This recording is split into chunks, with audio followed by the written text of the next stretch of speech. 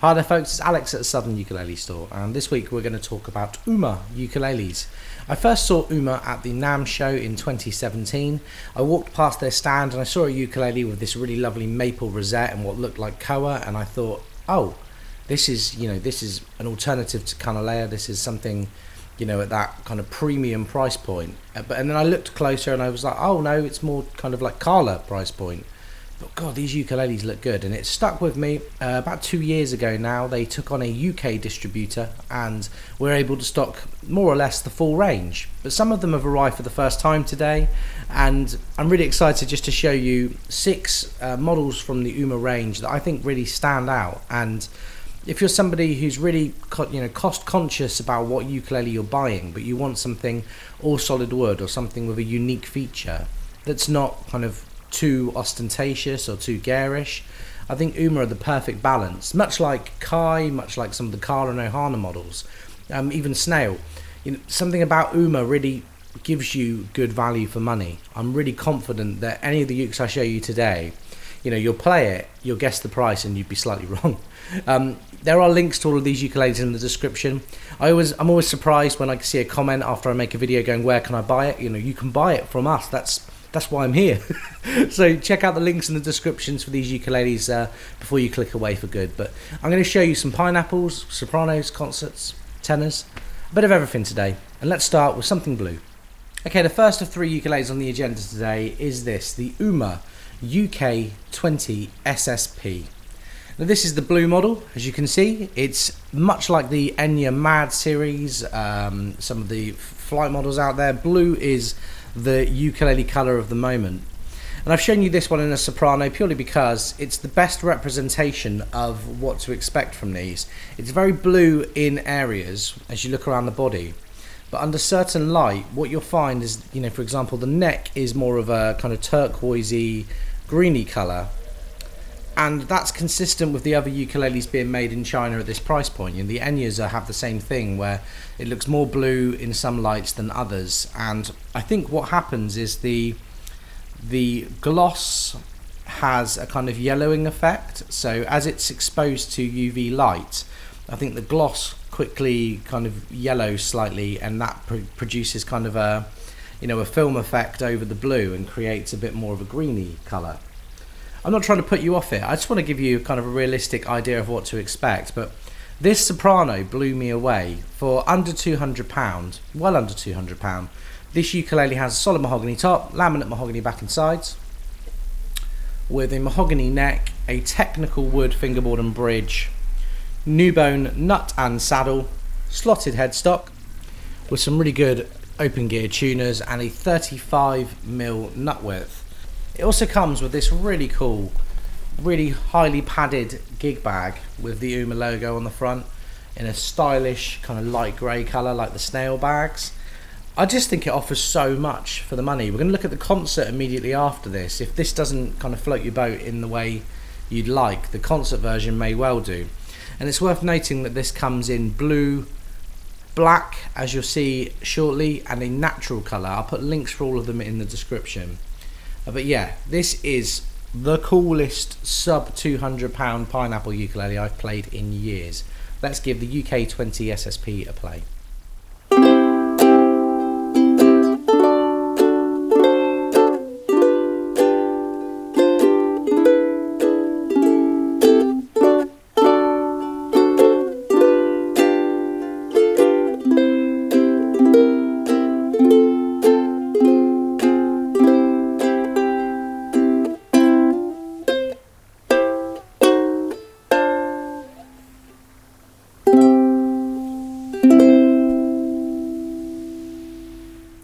Second up today, we're going to take a look at this very cool but very moody looking concert pineapple ukulele. This is the UMA UK20-SCP Black. Now, I think we'll agree there's not really anything black about this ukulele. It's more of a dark brown stain. Perhaps that's a translation kind of thing, but yeah, I mean, this is a really dark stain over mahogany, so it looks more like a traditional mahogany ukulele, kind of what we naturally associate mahogany to look like. And the natural version looks more like a Pono MT or a Snail SUCM1, an unstained, very light brown mahogany. I think this is, of the two finishes, this is my favourite actually, although you know it's impossible to deny blue if you like blue. This dark brown has a real traditional look to it, but the UV but the gloss gives it that kind of pop, that sparkle to look at, and actually on the ears as well. Solid mahogany top, laminate back and sides with a technical wood fingerboard and bridge. Technical wood means it's a manufactured wood. They're taking lots of pieces of kind of the offcuts of wood, and then they're making a material that's as hard as a rosewood or ebony. This would be definitely more like rosewood looking at it. Slotted headstock with a 35mm nut width, and actually a really nice, really stylish looking and feeling volute on the back. Open gear tuners, and it's another ukulele that comes with a gig bag.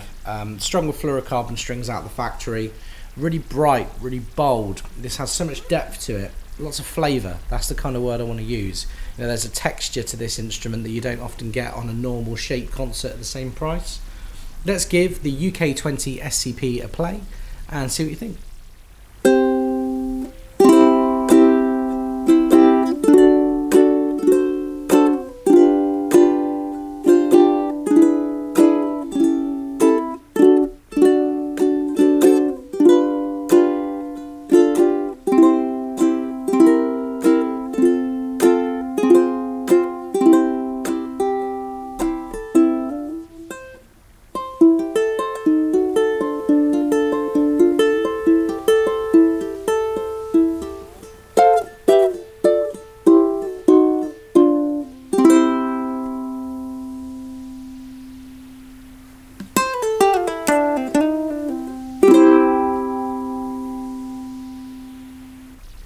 Okay, third up today, we're going to take a look at the UMA UK16ST.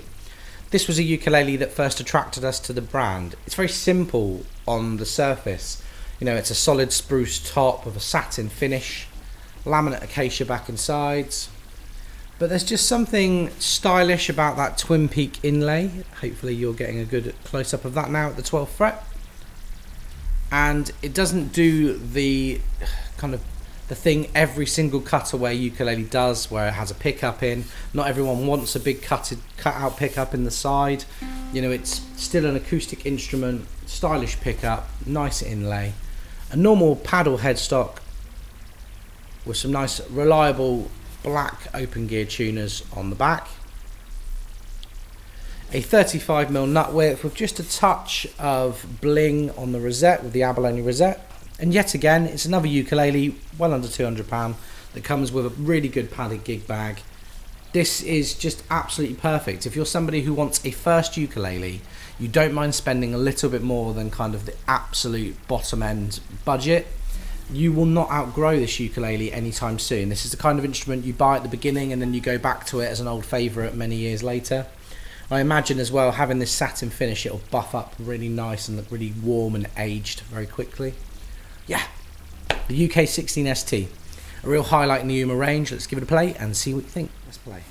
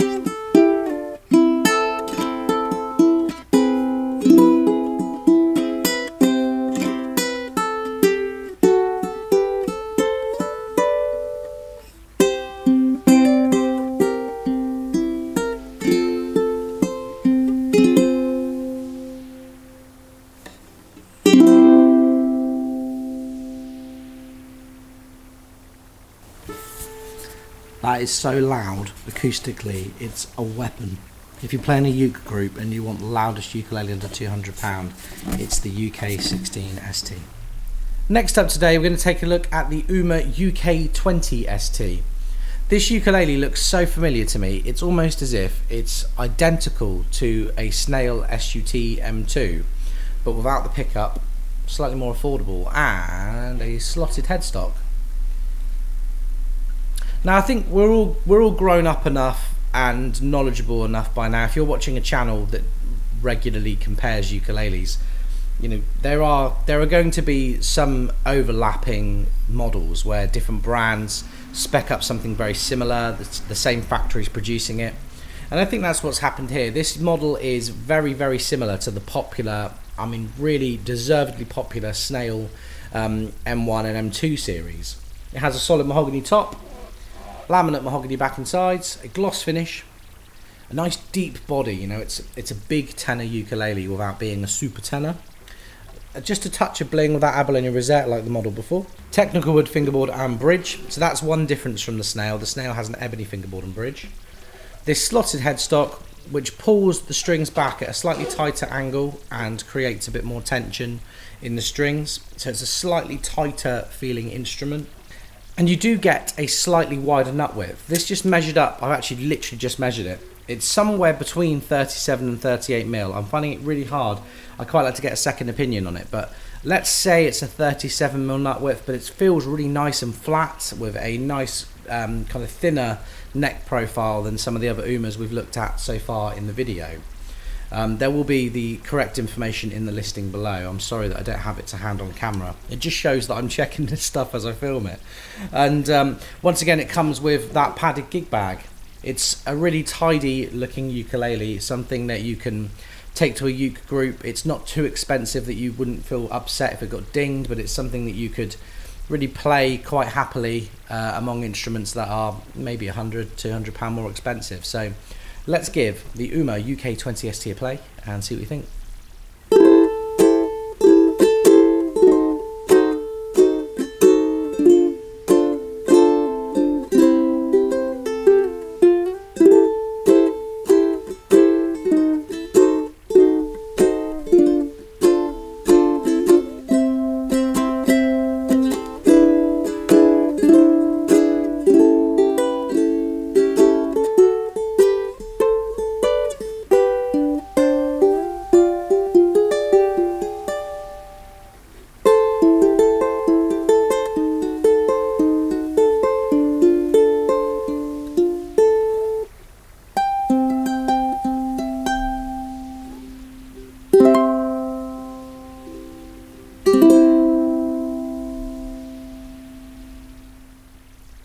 The last two ukuleles we're going to look at today are a real treat, and I know the overwhelming thing I keep going on about in this video is value for money, but I can't understand how a company could produce something for kind of £300 to £350 with this nice wood on a factory level and make money. I just don't get it. This is the classic ST. The first of two ukes I'm going to show you. Consider this like a style one, like this is a very much affordable alternative to a Kamaka HF3 or a Canalea K1T. It's all solid acacia, so it has that island sound, that richer, sweeter sound. But yeah, they all look very different. We've started listing these classic STs individually, so if you see multiple listings on the website, that's why, because each one has the kind of figured wood that you'd want to showcase individually. And a good testament I can give to this instrument is that I put one of these on the wall by mistake next to all of our Millers which were out on display, and it took days for anyone to notice because it just fits so nicely against the Millers and even the Flight Fireballs and the Phantoms of this world. A lovely looking ukulele. Once again, technical fingerboard and bridge with felt like a wider nut. I've just measured this one up as well, and once again it's somewhere between 37 and 38 when I measure it here. The string spacing is quite wide as well, so I imagine the string spacing is around a 28 or a 29. And yeah, just a slightly bigger feeling uke in the hands. I wonder if that's a modern change that we're just picking up on as I film this video. They have a gloss neck. They feel like a Pono Deluxe or a Flight Phantom. They feel really good in the hands, and they're a very worthy alternative cosmetically, aesthetically. They smell good, they taste good, they feel good. It's a great uke. The penultimate uke of the day, the classic ST. Let's give it a play and see what you think.